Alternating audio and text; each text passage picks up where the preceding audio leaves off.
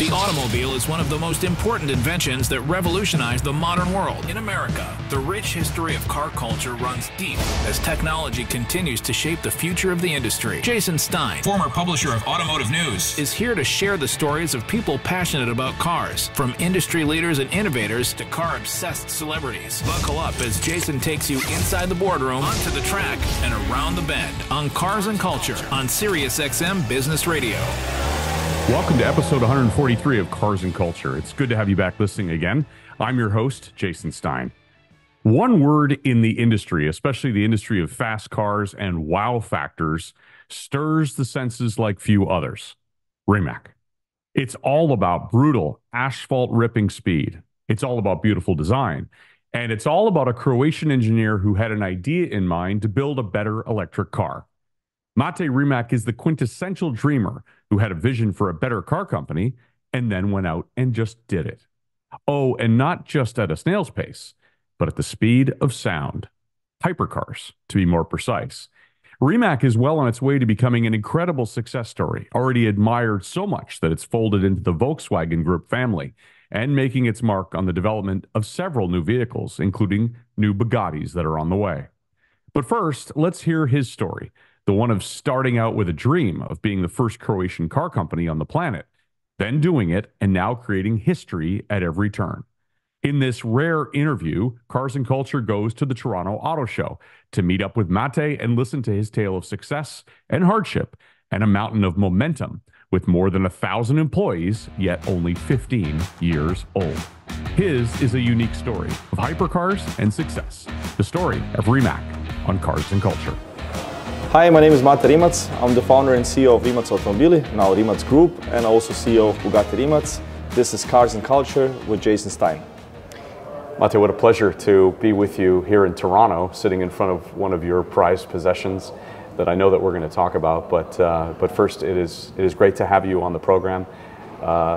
You are Cars and Culture, in my opinion, and we're gonna talk a lot about the cultural aspect of it as well. But first, tell me how proud you are to be sitting here in front of the Nevera and on all of the world records that you broke last year, and this is one of just a few that are actually one of two in Canada and one of a few in the world, right? Yeah, well, for me it's a bit mixed feelings. Like, on one side, of course, I'm super proud looking at the car. On the other side, you learn so much by going through a process of development of a car, and I'm one of the very few people in the world who did that multiple times from ground up, because usually, in car manufacturers, you start with an existing car that you modify, or like you slightly adapt it, or it's a facelift, or you combine engines or platforms from other cars and so on. I was lucky enough to witness multiple times now completely new cars developed from scratch. Nevera was one of them, and along the journey you learn so much, because when I started this journey, I had no idea about cars. I was a normal car guy, but I was not from the car industry. So when I look at the Nevera, I'm immensely proud of what started just as an idea in this head. Now, there's a bunch of carbon and aluminum and copper and titanium and whatever that sits right here and can do crazy things. But on the other side, it's also so much pain that we had to go through to build at the same time the team, the company, the processes, the facility, the shareholders, get the money on board, everything to make this car happen. So it was also a lot of pain, blood, sweat and tears, as they say, to get this car on the ground and ultimately being what it is today. So yeah, it's a long journey from that idea in somebody's head until it actually stands here. Let's go back to the idea that was in your head. You're seemingly someone who's come out of nowhere to some extent to now build these vehicles that are in high demand, get a lot of conversation about them. They perform at incredible levels. Why the idea? How the idea? Take the listener through that.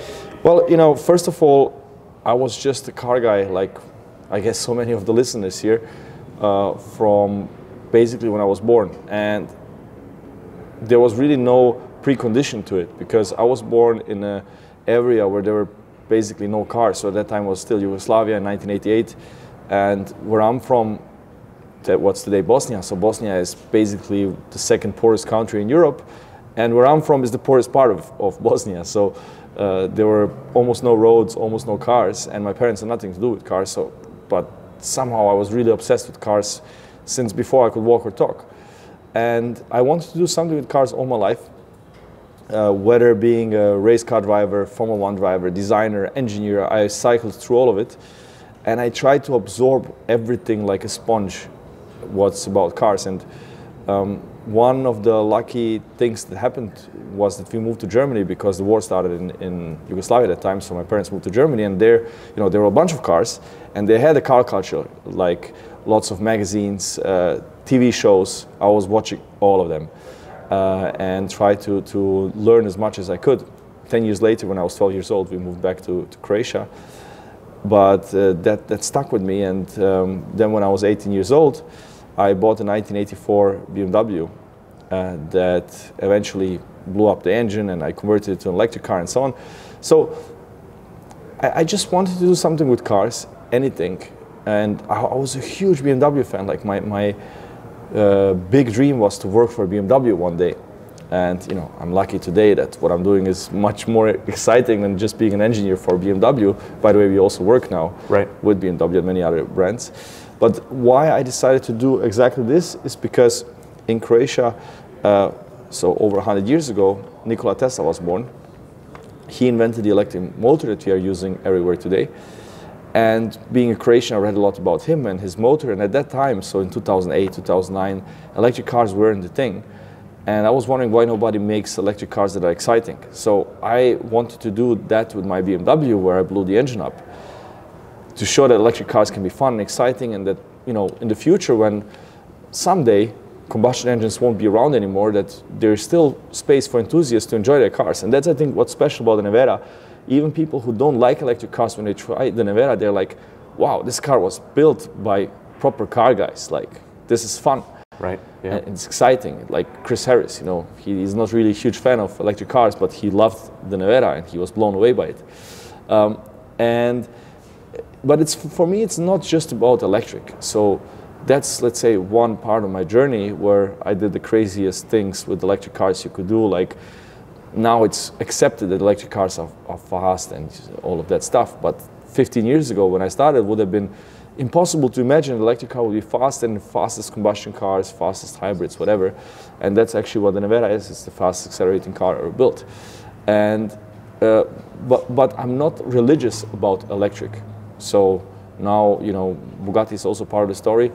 And you will see it in a few months, the success of the Chiron, which is, from the last bolt, from the first to the last bolt was, I've led that project, and was really, again, an idea in this head. And you will see it has a very interesting combustion engine, very big one. So I'm just about doing cool stuff with cars, not because of a particular, let's say, technology or whatever, just because I think in the end, like, I'm an optimist, and I believe that cars are kind of the culmination of all the human disciplines. On one side, art, because they have to be beautiful, but not just in terms of looking at them, but also, the way it feels when you touch a button, the way it feels when you open a door, the way it sounds when you close the door, the way it smells in the car. It's like a lot of sensory experiences, but then also all of the sciences, like material science and aerodynamics and composites and software and electronics. Everything is in the car. Everything humanity is doing is in the car, and it's an arms race between so many smart people in the world, so many manufacturers. So I think that's why I got excited about cars initially as a kid. And I kind of feel if we push in the right direction and do cool and exciting stuff, and people get the opportunity to understand the people behind them, that new generations would be excited about it as well. Let's go back to that 18-year-old, though, that was the BMW engineer. Where does the big break come from? How do you go from that kind of role that you would take to where we sit today? Well, there's no like single big moment. It's just 15 years of like ups and downs. And I mean, our story of like the chance of me starting a car company in Croatia, where there was zero auto industry before. At least, I mean, there are some small suppliers, but no really car industry. Or it was one of the least developed, if not the least developed, European countries when it comes to automotive industry. There was no investors, no talent, no market, no government support. So, and I didn't know one single person in the auto industry. I didn't know anybody. So the chances of getting here were like 0.00, and it was an incredibly difficult journey. Like I could tell you so many near-death experiences for the company that I'm really brand marked by it, and kind of like I have PTSD from it. But you know, it maybe the biggest, I would say, reason for it to happen was when the engine of the BMW originally blew up. I actually wanted to put in another combustion engine, like V8 from a E39 M5 at that time. But first of all, it was too expensive for me. But second, I was like, this will take a lot of my time and a lot of effort, and it's going to be difficult. So when I'm already doing it, why not do something that could also turn out into a business? So I thought at the time, and I was following Tesla. So Tesla just started. It was like totally under the radar. Nobody really knew about it. Elon Musk was not on the radar. It was Martin Eberhard and Mark Tarpenning who were the original two founders. And I was following it, and I was like, this could go somewhere. And I followed the scene of people who were converting their cars to electric in the US and racing them. So there was a small community of people like DIYers who were doing this kind of stuff. And I thought, when I'm already doing this, okay, I want performance and I want to do something cool, but let's do something that can turn into a business. And actually my first company that I founded at that time was built to convert combustion engine cars to electric. Quickly I realized that that's a bad business, both technically and financially, and then I decided to build my own car and so on. But I think that was really the key, where I was like, okay, I'm going to do something that's going to take a lot of effort from me, a lot of time. So let's do something that could also be a business and not just a hobby. And yeah, it took from there. How did you assemble the team that ultimately led to where we are today? Well, so... Because as you said, you're coming from an area where it's not really automotive centric. Yeah, when I was like, okay, I want to build my own car. And I was just, you know, self-taught in a garage. I was actually like, just when I started with this, I was just finishing high school and started university. And I went to the University of Mechanical Engineering in Zagreb, which is like the closest to something automotive in Croatia. Or it's called actually of Mechanical Engineering and Naval Engineering, so like boats, because Croatia had a boating industry. Like after the war, that fell apart as well. But I told them, look guys, I want to build a car in Croatia. I want to build an electric supercar. And they told me, it's impossible to build a car in Croatia. The sooner you give up, the less people will go under with you. And I was like, okay, that's very encouraging. So, but you know, being, I think, you know, determination, like doing your own thing and not listening to naysayers is something that's very important if you want to do something like this. So I actually knew a couple of guys that were good with their hands and did stuff, not in automotive industry, but for example, my first colleague, I wouldn't even call him an employee, like the guy who was working with me in the garage, Igor, he was a great self-taught engineer and manufacturing guy, because during the war in Croatia had an embargo on weapons. They couldn't buy weapons. So he was responsible in the army to develop and make drones and operate them. So he had to develop and make drones in Croatia without any, you know, real infrastructure for it, without the know-how. A similar story, right? So he was super skilled. And then another guy was a corporate guy, but in his free time he was building electric bicycles in his garage. And then a third guy, he was building race cars. So these were like the initial people, like super enthusiastic, you know, non-corporate, but zero experience from the auto industry. So we were just like building the company on, how would I say, people who had no idea about this, but were just thinking, let's say, common sense. But there's only so far you can get with common sense. So at the beginning, I couldn't afford to hire foreigners, like, I don't know, like an Italian from Ferrari or some Germans who worked in the German auto industry. I just couldn't afford any of that. So it took years for us until we were financially stable enough and I had the first investors on board and so on, until we could hire the experienced ones. But oftentimes, those with impressive CVs turned out to be nowhere near as good as just these guys who loved to do. You know, we were always having this inferior complex. Like, first of all, like us Croatians, we are not nearly as good as Germans or whatever. That was false. And you know, then thinking like we are far inferior just because we have never worked in the auto industry. Okay, yes, that's also a problem because you only learn on your own mistakes, which is the worst way of learning. But you make up for it in, you know, just enthusiasm and curiosity and unconventional solutions. But it helps to have the experience. So now we have a lot of people from the auto industry, from all possible manufacturers, which How is many good. employees do you have now? 2,500. Wow. Or Wow. 2,500. So you go from the garage to 2,500. Yeah, in 15 years, yeah. Amazing. Yeah. Is somebody like Christian van Koenigsegg, who's been on this program, is he an inspiration? Because it's kind of the same thing, isn't it? It's coming from Sweden and wanting to build hypercars and wanting to do something different and starting with two hands. Yeah. Well, actually, Horacio Pagani and Christian Koenigsegg are my big heroes, together with Nikola Tesla. And I'm lucky, you know, that I know both of them very well now. I would even consider them friends. With Koenigsegg, we worked also a lot. The Regera had our battery. That was one of our first bigger projects that we did. Let's say first for a serious production car, even though very small volume. And that was actually really the inspiration. Like when I was doing the BMW, I was like, this doesn't make sense. And you know, I had a few customers where I converted their cars to electric, and I realized like that really doesn't make sense technically and commercially. So it only makes sense to really develop a car from scratch that's going to be designed around the idea of electric propulsion, so 4 motors, batteries in the floor, and all that stuff. And I knew that there were 2 guys who did it, Horacio and Christian. And actually, you know, I tried to read everything about them. You know, that's a huge advantage of stuff like this today. Like, you didn't have this information back then. I mean, the world changed so much. It's difficult to think back, like how different the world was just 15 years ago.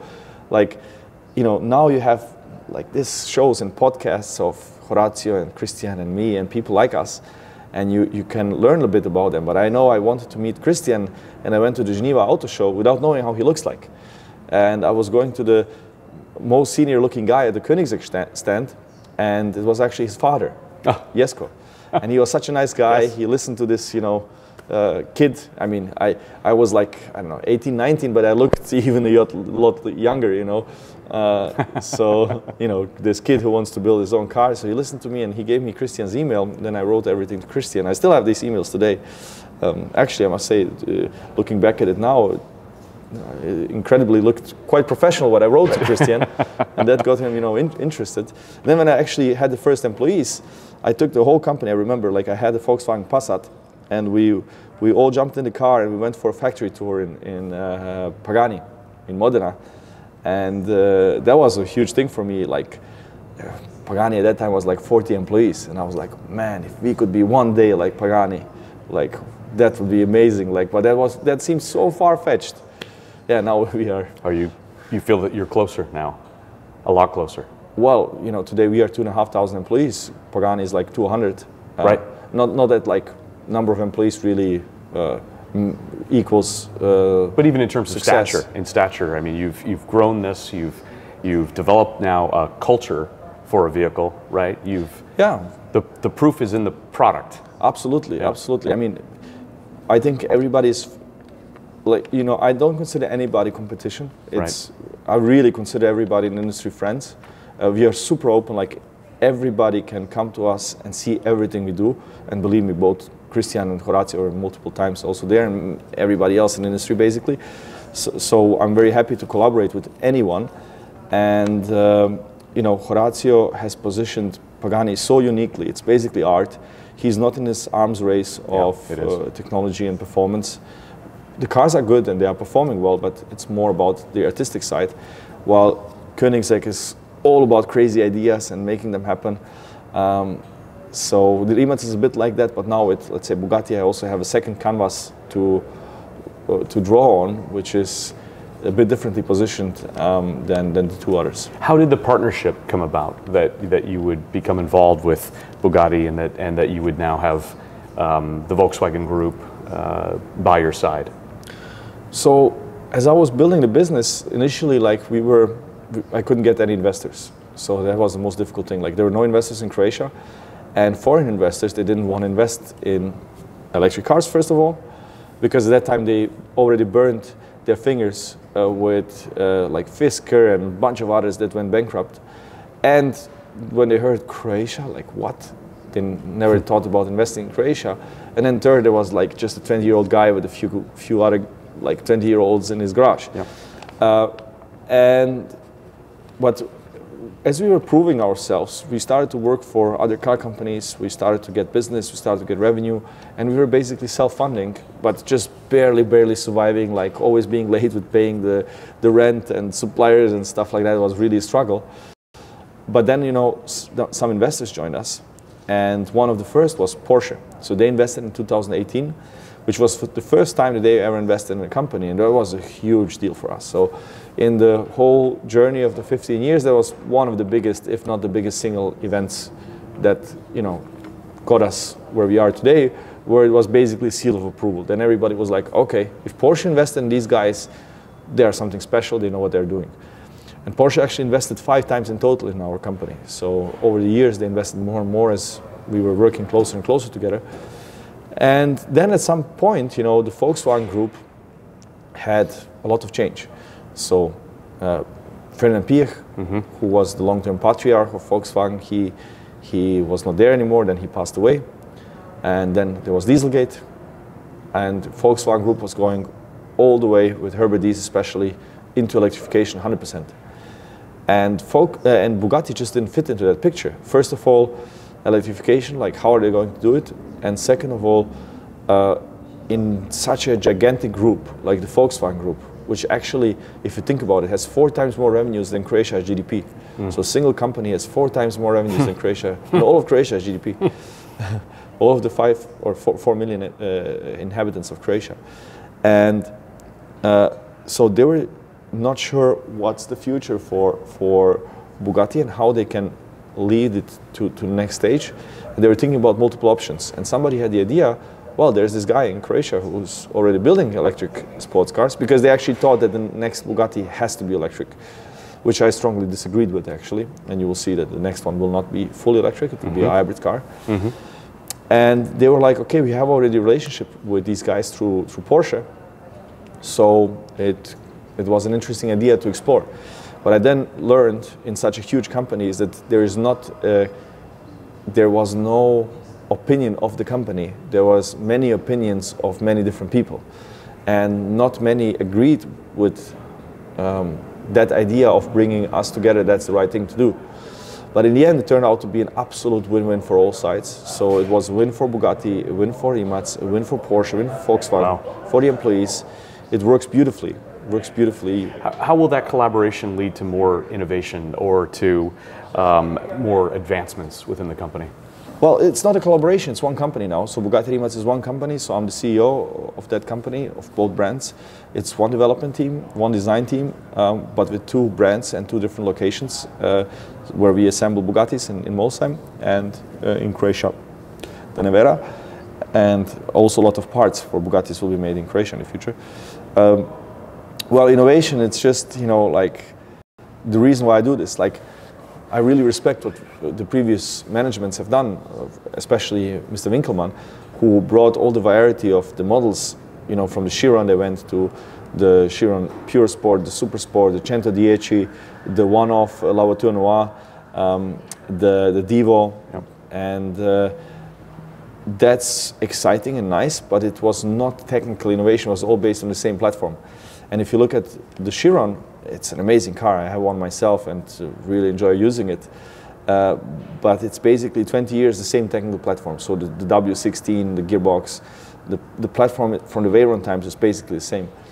And you know, I don't want to invest years of my life and hard work into rebodying cars.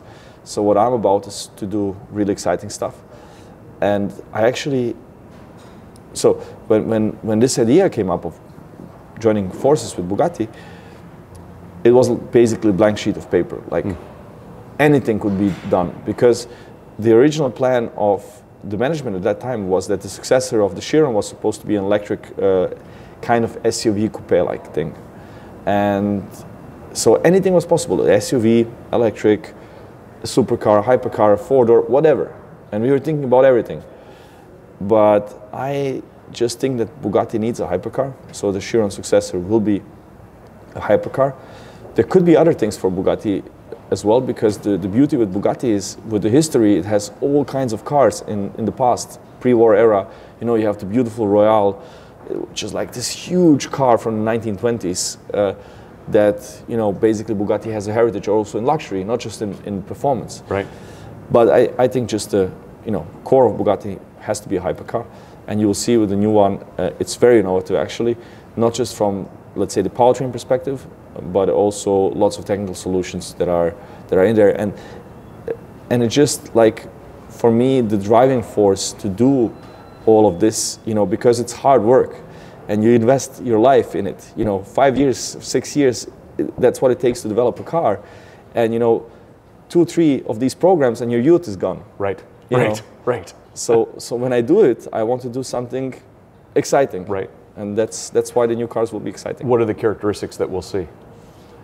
So it's coming actually, so we have started to show the car to existing customers. Yeah. We will publicly show it in a few months. So what I can tell you is that we try to combine a very, you know, when already combustion, then let's make it very emotional and very exciting. And on the other side, you have the electric powertrain for performance. So the electric is there more in the background because it gives you instant power. It gives you interesting things that how you can control the car. For example, with the Nevera, we have 4 electric motors, right?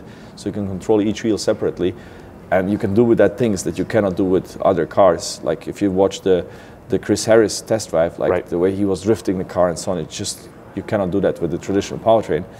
So taking these advantages, but still having a very interesting and exciting combustion engine, I think that's really the key. And then I think the characteristic that you will see with the Chiron successor is that it really seems like it comes from one single person, like from one hand, where everything really works together. The powertrain, the design, the exterior, the interior, the aerodynamics, it just like so well works together and fits together that it really looks like one package that just works on all levels in a different way than other cars before. You've got to be enormously satisfied with where you are right now. Yeah, so, you know, I always say, what I did before this company is high school. And I didn't go to a fancy university, but I say that my shareholders have invested hundreds of millions of euros into my education through what I'm doing. And with Nevera, I learned so much, and it's an amazing car, but also I see lots of things that I could have done better. And now when I look at the Chiron successor, and you know, we spent now in Dubai, we had the first silent launch with our first, so the customers come there, they can see the car before the public, and we actually do that individually. So for every customer, we present them the car, show it around. And I was there for 3-4 days looking at the car all the time, and I'm walking around it all the time thinking, what did we miss? What could we have done better? And I'm really self-critic. And when I look at that one, I'm like, I don't see anything. I don't see anything that we could have done better. It's like so amazing that we didn't make any compromise, because when you start a new project, you usually have super high ambition when it comes to performance and technology and so on. And usually like stuff falls off the table because you run out of time, money, talent, whatever. And with the Nevera, we actually have overshoot our targets. So when we presented the car initially, we set some performance numbers and nobody believed we could achieve it. And unfortunately, we were forced a bit with the Nevera to show it very early because we were not in a great financial situation. So we needed to show the car to customers, get the first customers on board very early in the program. While with the Bugatti, we now don't have that problem and show it pretty late. But nevertheless, all the crazy things that you'll see also in the interior and so on, that's really unseen and unheard of in the industry, nothing fell off the table. So when I look at it, I'm really proud. Like, wow, we managed to pull it. We actually managed to pull this off, and that's really a crazy achievement. That's so many things that are so special in this car, like the engine, like the interior. You'll see some of the things, the suspension, those kind of stuff, that we managed to pull it off. Final thing, do you have people thinking differently about Croatian automakers, folks who can create something that's incredibly special? Oh yeah, I mean, one of the reasons why I did this and I made my life unnecessarily difficult, because I really wanted to keep the company in Croatia and show that you can do something like that in Croatia, which was, as I told you, like pretty unimaginable. It's crazy that now, today, you know, people consider it. I mean, even if you look at, so here in our background, people here, they have the training about our history and so on, and here we can see the picture of our campus behind us. It's like a huge manufacturing facility where, you know, the newest technology in cars and batteries and so on is made for many car manufacturers. So car manufacturers from all around the world now come to a place where they would never have come before, just because I started it there. But it made my life incredibly difficult. However, it really brought a lot of positive things to the country. So they are now, you know, first of all, people saw it's possible, but then also, you know, investors have more confidence. Like when there is a new guy now, he can tell them there is already, you know, success stories out of the country, and it helped many of them. And actually also our partners, I helped some of them to find some partners in Croatia, like other startups, to do other things like digital services or software development and stuff like that. So it created a little bit of a little ecosystem. Some people who, you know, didn't want to stay in the company any longer, or who wanted to be entrepreneurs themselves, you know, they learned a lot in the company and they set up their own thing and do their own thing, and I'm trying to support them as well. So I definitely think it changes the country, and if we succeed in our mission, and in a few years we should be a significant portion of Croatia's GDP. So it actually is a full transformation of the country.